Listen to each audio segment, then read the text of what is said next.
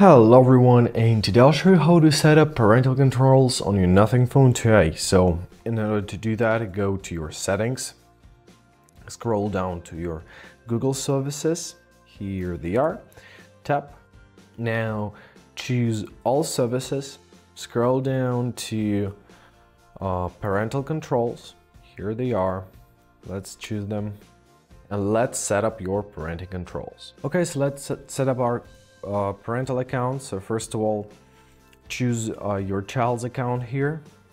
So press supervise, allow it, press sign out and continue. Now press next, and let's set it up for everything. Now enter your Google account as a parent. Okay, so the next step is for you and your child to review together. So what parents can see and do, right? So here you've got all the information about this mode. So quickly go through them because this is really important to understand what can you do. So enter your child's password to finish up setting supervision.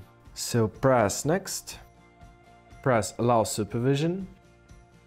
Keep on reviewing your settings. So here you've got your controls on Google Play, filters on Google Chrome, right? And filters on Google Search. So press next and ready.